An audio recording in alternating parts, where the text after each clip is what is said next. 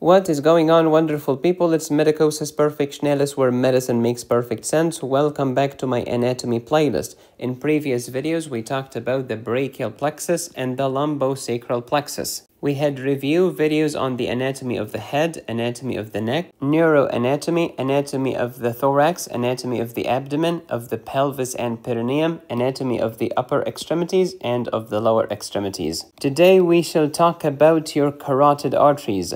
This is the common carotid artery, which branches into an internal carotid artery and an external carotid artery. At the bifurcation site, there is a carotid body in a carotid sinus. The carotid body has chemoreceptors, whereas the carotid sinus has baroreceptors, both of which are under the control of the vagus nerve or the 10th cranial nerve. Click the like button, click the subscribe button before I massage both of your carotids simultaneously. Of course, I'm not gonna do this to you because I love you. Don't ever massage both carotids at the same time. If you do so, you send a signal to the baroreceptors that the blood pressure is too high. So what does the body do? It causes the opposite. Reflex bradycardia and reflexive vasodilation. This can lead to fainting and sometimes death. Never ever massage both carotid arteries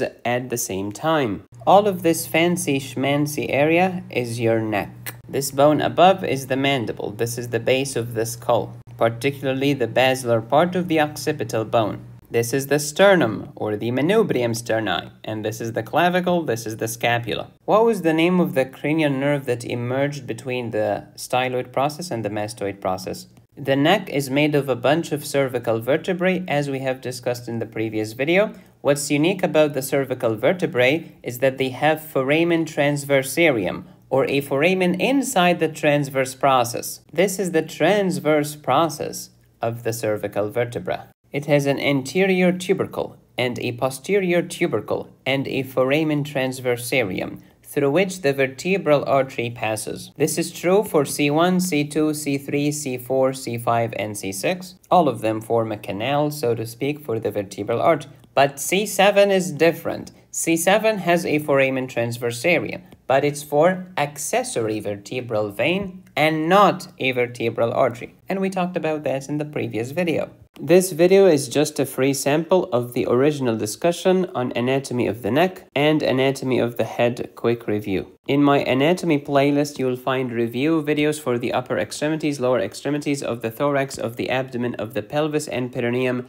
neuroanatomy, and embryology. Even better, if you go to my playlist titled In 90 Minutes Quick Review, you will find that every region in anatomy is covered in 3 videos. Part 1 is quick review, Part 2 is ultimate review, and Part 3 is clinically oriented anatomy for that region. So I have a video quick review of the thorax, I have a video ultimate review of the thorax, and I have a video on the clinically oriented anatomy of the thorax, and I repeated the same process for every branch in anatomy, including neuroanatomy and embryology. But wait, there is more. I also have review videos for physiology, review videos for biochemistry, review videos for molecular biology, genetics, pharmacology, pathology. I cannot forget microbiology. There is a review video for general micro, one for the gram positives, another for the gram negatives, another for viruses, another for fungi, and another for human parasites. I cannot forget internal medicine, so cardiology is reviewed in 2 videos, neuro 2 videos, pulmonology, endocrinology, hematology, oncology, immunology, rheumatology, nephrology, all of these. If you want review videos on these subjects, please let me know in the comments. And I have surgery review videos as well as pediatrics, obstetrics, and gynecology. You can find these review videos in my playlist titled In 90 Minutes Quick Review. Today we'll talk about the arterial supply of the head and neck, i.e. the carotids. For the full discussion on the anatomy of the head and anatomy of the neck, please refer to my anatomy playlist or to my In 90 Minutes Quick Review playlist. Today we'll talk about the carotids and the thyroid arteries. I'll cover the subclavian artery with its 3 parts in the next video in this anatomy playlist. And the video after that will be about the maxillary artery. We do this every time because repetition is the mother of pedagogy. The apex of the heart is formed by the left ventricle. The left ventricle has oxygenated blood.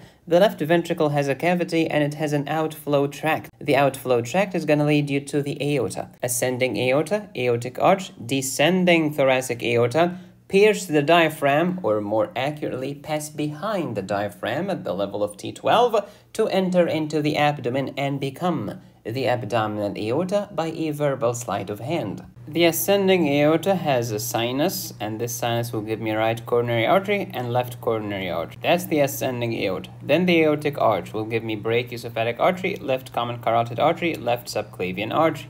There you go. This is the ascending aorta, right coronary artery, and left coronary artery. The left coronary artery will then divide into left anterior descending and left circumflex. But I digress. Back to the aortic arch. It has the brachiocephalic artery, it has the left common carotid and the left subclavian. The brachiocephalic artery itself will divide into right subclavian and right common carotid. This is the right vagus nerve. This is the left vagus nerve.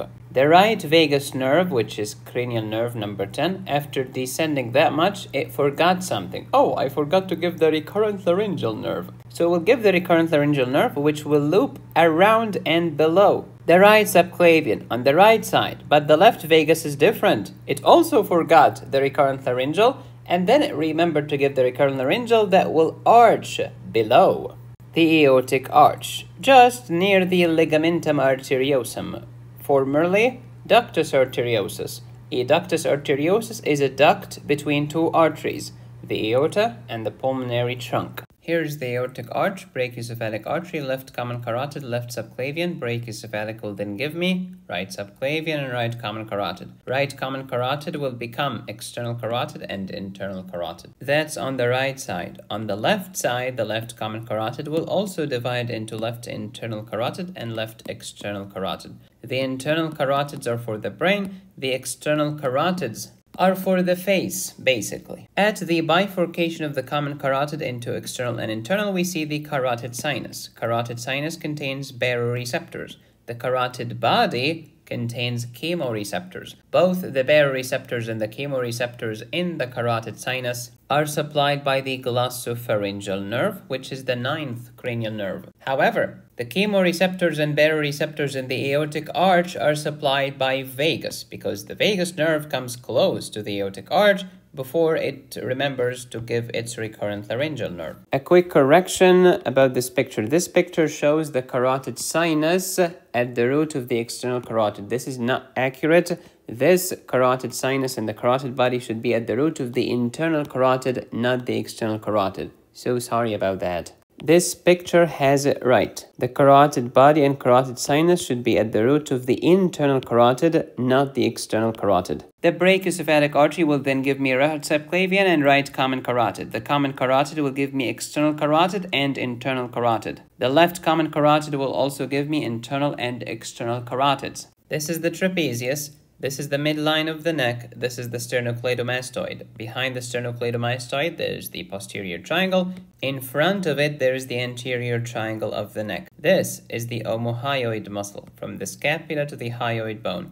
It has a dirty intermediate tendon that attaches to the clavicle by a double sling. Connective tissue wraps around connective tissue, back to the clavicle. This is the brachiocephalic artery. This is right subclavian. This is right common carotid. The right common carotid will give me right internal carotid for the brain and right external carotid for the face. The internal carotid has 5 branches. The 2 most important ones are anterior cerebral and middle cerebral. The external carotid artery has 8 branches. I just want you to remember 2 for now. 1 internal, 1 external. The internal one is the deeper one. That's the maxillary artery. The more superficial one is the facial artery. This is the facial artery. From the subclavian artery, we see this vertebral artery. You see it passes through the foramina transversarium of C6, C5, C4, C3, C2, and C1. But it does not pass through C7's transverse foramen.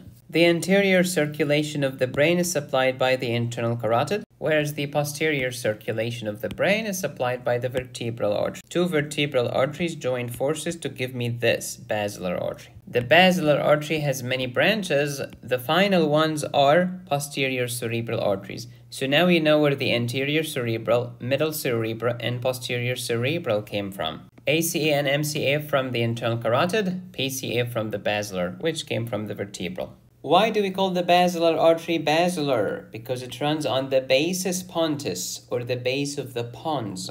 Also because it's located at the base of the brain. Back to the common carotid artery. It will give us two terminal branches. External carotid artery for the face and internal carotid artery for the brain. This is external carotid artery. It has 8 branches. What are the two terminal branches? Maxillary artery and superficial temporal artery. What are the 8 branches of the external carotid? Superior thyroid artery, lingual artery, facial artery.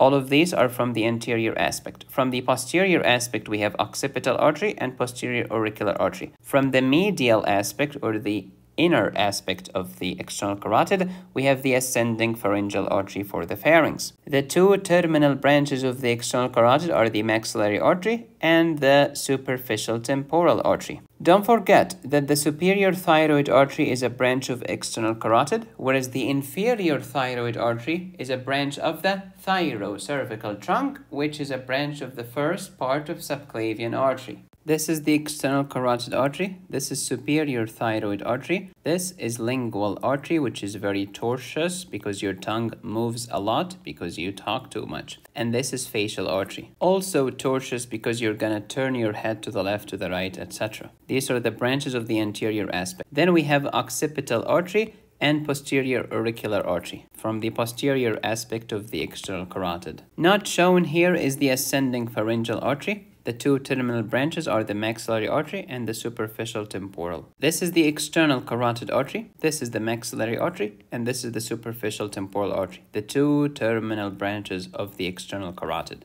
The maxillary artery has 3 parts. We'll talk about them in detail in my video titled Maxillary Artery. Next, remember the internal carotid artery, which disrespected itself and disrespected the cavernous sinus and was disrespected by the sympathetic nerves. It will give us 5 branches. We have anterior cerebral, we have middle cerebral, we have ophthalmic artery, and then we have anterior choroidal and posterior communicating. Let's talk about the ophthalmic artery, which is a branch of the internal carotid artery.